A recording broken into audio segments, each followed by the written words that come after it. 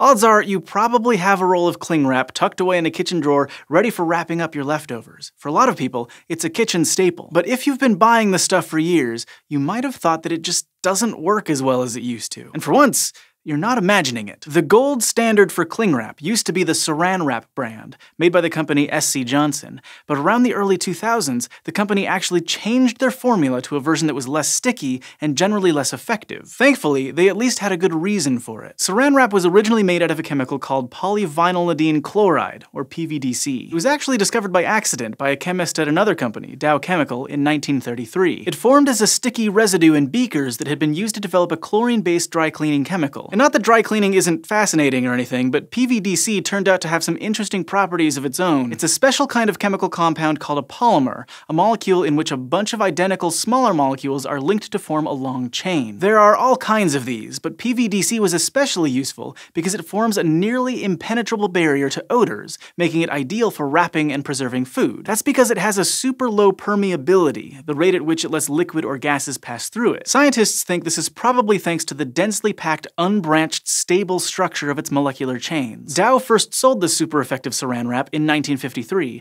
and SC Johnson bought the formula and the brand name in 1998. But around that time, concerns started to surface about chlorine-containing compounds like PVDC. It turns out that when they're thrown away and burned in municipal trash incinerators, they can release toxic chemicals. When this came to light, SC Johnson made the responsible decision to eliminate PVDC from all of its products by 2004. After some research, they made a new cling wrap formula that used chlorine-free polyethylene. It's another polymer that's okay, but definitely not as good at trapping odors and keeping food fresh. See, depending on the temperature, 1 square meter of a thin film of PVDC will let about 1 to 5 grams of water vapor pass through it in a day. But for low-density polyethylene, that ranges from 16 to 31 grams.